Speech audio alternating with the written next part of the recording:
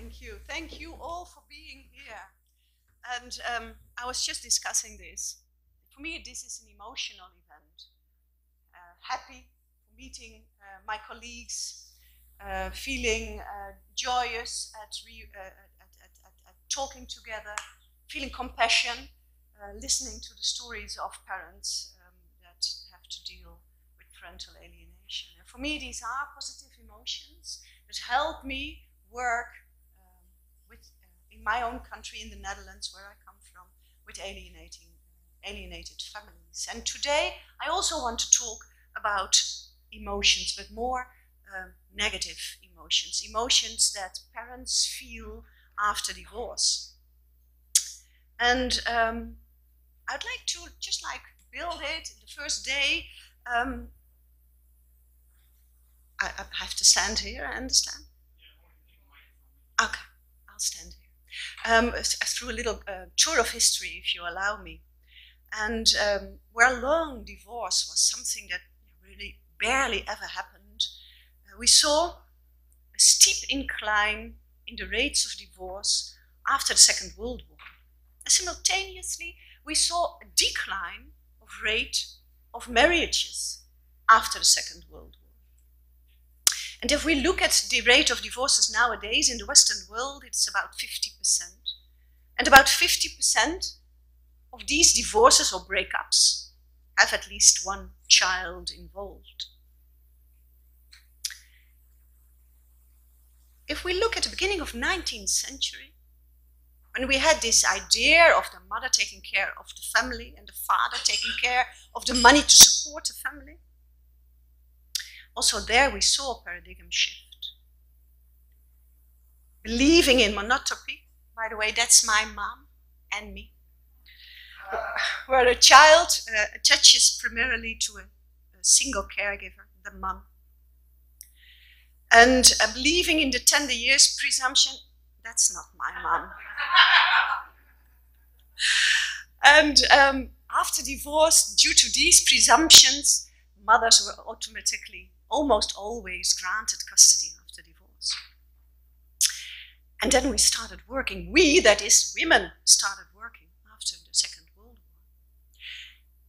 And we started investigating, how is this? Is this belief that we have that there is a traditional responsibility, mothers taking care of the children and fathers taking care of the money, working outside, is that biologically an issue for human beings? And we found that it was not so much the case of biology, but it was the case of social convention. And whilst we mothers started working, fathers started claiming an active role in the lives of their children. And this also changed in cases after divorce, where more and more situations arose where fathers claimed this same active role after divorce. And in Sweden, for instance, we see that a lot of parents decide to co-parent. And we've already discussed that word, co-parenting, and it means about a 50-50% rate of the child being with the father and being with the mother. And we also see from research from Koppejan that this co-parenting is a protective factor for parental alienation. Because whilst all these changes took place, yes, question? Other was perhaps not mother, father, but perhaps with an aunt or with a grandpa. Any other relative than mother or father. Yeah. Thank you for your question. We also saw something new arising, or at least we, Gardner, first witnessed this in 1985. And he, in his first publication, Recent Trends, recent in 1985, in divorce and custody litigation, he explained that he saw that many parents were in litigation over child custody, over child rearing matters. And what he also saw was that these parents, being involved in these custody litigations and over child, sometimes blamed the other parent for the malfunctioning of the co-parenting. And even went so far as to make false accusations of the other parent. And what he also saw was something curious, what he had never seen before. Child rejecting a parent, not really having a proper cause for doing so. And about how much was it in those days and how much is it now? What's the prevalence of parental alienation? We don't know exactly because the definitions of parental alienation differ as well, but we assume it's about between 20 and 30%. And that it's bad, we know. We know thanks to a lot of work of Amy Baker and her colleagues, we know that parental alienation is comparable to child abuse. What we also know is that the emotions of parents after divorce, in high conflict divorce, but also in parental alienation cases, run sky high. So high even that they sometimes lead to fatal incidences, where fathers killing their children and committing suicide, or a child killing its father, or a mother even killing a social worker. And I just came from Holland, and 3 days ago, a police officer shot his almost ex-wife and 2 children and himself, and they all died in that incident. This is in Holland. Not the whole slide, it's not in Holland. The mother killing a social worker is from the US, actually. Yeah. So we know, we do understand that this is a big risk for families. And we also understand that this risk is for a child losing one of its parents after divorce. Now, I already mentioned what Gardner saw, that parents said bad things about the other parents, but also claimed that the other parent was an improper parent. They expressed co-parenting concerns. And we know from literature that the co-parenting concerns exist of, I cannot at all communicate with this guy or with this lady, she is horrific or he is a horrible person. And moreover, she or he is an unfit parent. But what do we know of the role of emotions in relation to divorces? We know a lot of research has been done in the role of emotions in intact families. And what we know in intact families, that intense negative emotions are related to conflict, which is not a very strange thing to imagine. But we know not so much of the role of emotions in divorces, but what we do know is that in divorces, we have sort of 2 different kinds of emotions. We have emotions that impair our self-regulation. We do not know anymore what to do. And we have emotions that make us feel the need to not talk to the other guy or to the other person anymore. Social distancing emotions. And what we also know is that these negative emotions play a bad role in our desire to co-parent.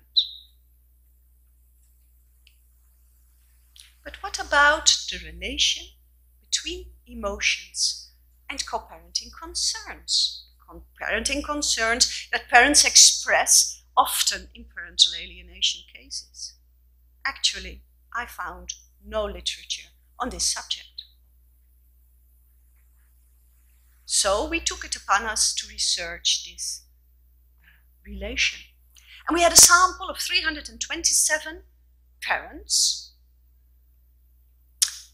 and we selected 2 groups. One group was of parents, divorced parents, and we recruited them through divorce-related websites, forums, social media, and social network. And we had a group of high-conflict divorced couples. And I use the word high conflict because we did not know if these parents were all alienating parents or not. What we did know was that they did not get along, and that court had ordered either you take an intervention or we place your child under custody. And through this intervention, we got these parents, they were transferred to us, and if they agreed to participating in our study, we could take them in. We had almost equal distribution between fathers and mothers in this study. And most parents had on average 2 children, who on average were 12 years old at the time of the research. We had 3 research questions, and the first one was, can we distinguish risk groups by measuring the parent's emotions when thinking about the other parent? We had these 2 groups, regular divorces and high conflict divorces. From the regular divorces, we didn't know if they were high conflicted or not, but from the high conflict divorces, we did know. And our second question was, is the intensity of the parent's emotions related to co-parenting concerns? And finally, finalizing our theoretical model, we wanted to see if the relation between parents' emotions towards the other parent and co-parenting concerns differ between groups. And we predicted it to be strongest in the high conflict divorced group of parents, couples actually there. Our method, we had an online questionnaire, and we asked, of course, for demographic information, and we had 2 questionnaires, one on hostile emotions in high conflict divorce cases, Likert scale 1 to 5, and the other one on concerns parenting and safety, also Likert scale 1 to 5. We did our data analysis in SPSS, and as we had partly nested structure, we also did a multi-level modeling analysis and, of course, a multiple regression analysis, and we did a factorial ANOVA. Our sample was 327 parents. In the first group, divorced parents, we had 26 parents who were at that moment in litigation, of which we know to be an element of high conflict. So we compare the emotions between these 3 groups, and we found that the parents in litigation did not significantly, the emotions of the parents in litigation did not significantly differ from those in a high conflict divorce, but did indeed both significantly differ from the ones in a regular divorce. So we had 2 groups, one of 191, we added the 26 in litigation to the high conflict divorce, and we proceeded with our research. First of all, we checked for gender differences, and we found none. Both fathers and mothers had a comparable emotional rate. And then we looked at the differences between the 2 groups we had created. And we found a significant main effect of groups on emotions. And especially so for anger, hatred, disgust, fear, and contempt, and less so for grief, for shame, and for guilt. The latter 2 was not significant. So we had these 2 groups. We had already seen these 2 groups of emotions in literature, and we found them also through our factor analysis, where on one hand we had this rage, hatred, disgust, anger, contempt, and guilt,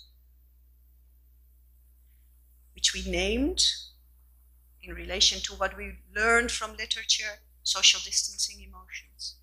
And we had a group of guilt, fear, shame, and sadness, which we named impairing self-regulation emotions. And we proceeded with our second research question, whether the intensity of parents' emotions was indeed related to co-parenting concerns. And we found this to be the case, but only for the social distancing emotions. And we found that this relation, the emotions explain 43% of the co-parenting concerns. We found this not to be the case for the impairing self-reflectory emotions. That was only a very small percentage that it explained, non-significant. And finally, our third question, is this relation strongest in a high conflict group? We expected this to be the case. We found a significant interaction effect. But to our surprise, we found this to be strongest for the parents in a regular divorce as compared to parents in a high conflict divorce. So now where does that leave us? Already yesterday, we spoke about the need to identify at an early stage possible parental alienation. And now we believe that we have a screening tool, at least to identify parents that are so high on their emotions that they find it very hard to co-parent with the other parent. Because these emotions are related to the concerns they express.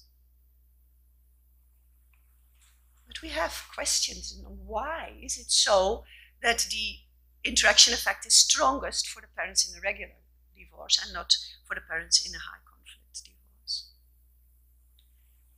And we figured some ideas, and I'm really curious if you can help us out there. We believe there might be a ceiling effect. The parents had so high emotions already, they could not put it much higher, a Likert scale of 5. We also believe that it might be that the group that we had in our research of high conflicted parents did not talk to each other at all. So the social signaling function that these emotions has is gone because we can't express them anymore to each other.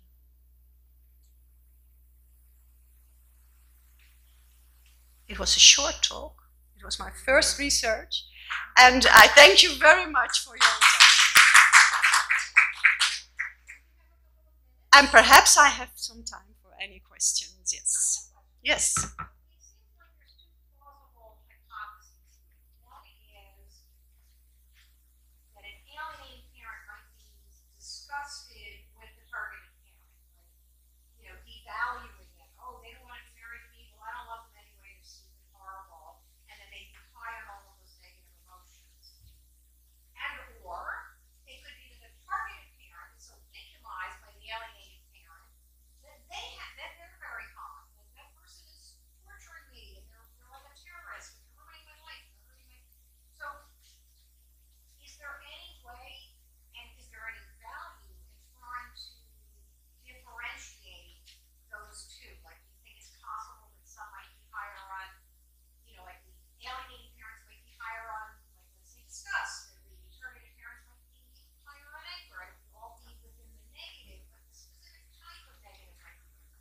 Be very interesting. What we did see is that in gender there was no differences, and also in the couples. So if the father was feeling the same disgust as the mother did. So, but it's a very interesting angle. Can you differentiate the emotions that parents feel that alienate towards in comparison to the emotions that parents feel that became alienated? Yes, you're right there.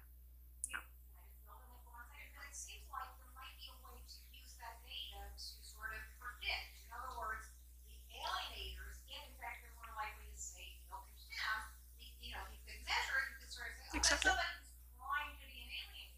Whereas for the targeted parents who were feeling grief, and I know grief is one of them stabilizing, but one of the other high conflict ones, like it was anger, rage, hatred, disgust, contempt. That's a reaction to exactly. Yeah. Yeah. And that's one of the things we're going to be, because we have this nested structure, so we're going to check if there is a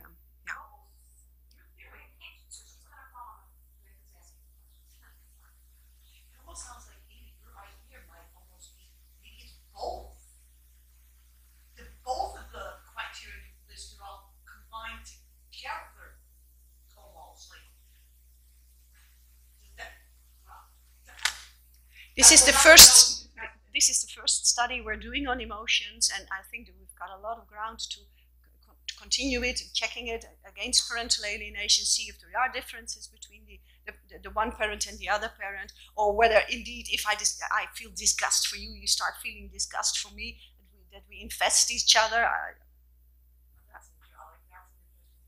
That's what one of the second things we're going to be. Yeah, yeah. Yes, ma'am.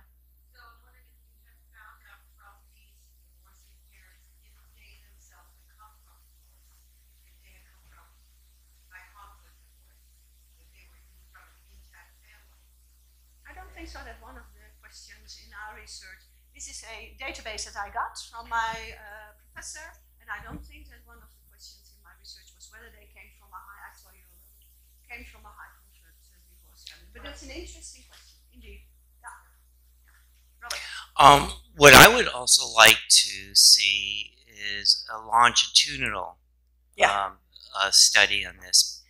I know that the literature talks quite frequently that the initial divorce stage is usually a lot of anger and emotion, but after, let's say, a period of 2 to 3 or 5 years, most people calm down. And then it would be interesting to see what percent of people who are divorced, what makes a person high conflict. And a person that, or couples that are initially high conflict, if let's say they're in the middle of litigation, does it calm down? This was a longitudinal research. This was the first measurement, and there was a second measurement. Oh, there were. After intervention. So you can't just distinguish whether this just by let the time fly away, the emotions there, something happened. And this is one of the things that we can proceed on as well. Wonderful. I'm not going to be upstaged. My question is, it just occurred to me that nearly every state, I think most states, do have a requirement for parenting education, co-parenting education, when parents split, and in order for them to have some custody of their children, they need to complete this. It's a state requirement in most states. The point is that, I'm the CEO of an agency. I founded years ago in Florida, and we provide education among other services, clinical and non. With respect to the parenting education, people in high conflict, particularly people who are so emotionally charged, do not learn. And if that's the case, I think that it would be helpful to see an extension of your testing in evaluating the effectiveness of these courses, because the courts frequently require within 1 month of a child custody filing. In other states, it's within 12 months of filing, and I would advocate that these courses should not be taught sooner, but there should be therapeutic discussions of co-parenting before courses, because people are so charged. They're not going to learn what the intention of the states are, which is a good intention. Yeah, exactly right. Yeah. What we have in Holland is the belief that parents cannot communicate. This is one of the things that research indicates as well. But what we also see is that when parents are being taught to communicate, they still cannot communicate. So probably it's not the fact that they cannot communicate. There is something else underlying the fact that they cannot communicate. And one of the new ideas in Holland, working together with a judge, is that we say stop communicating and see if the stress from communicating ceases and has an effect on the children. This is a new idea that we're finding out in Holland, and I've got a lot of feelings for it. Yeah, I have no more time. I have 5 minutes if there are any questions.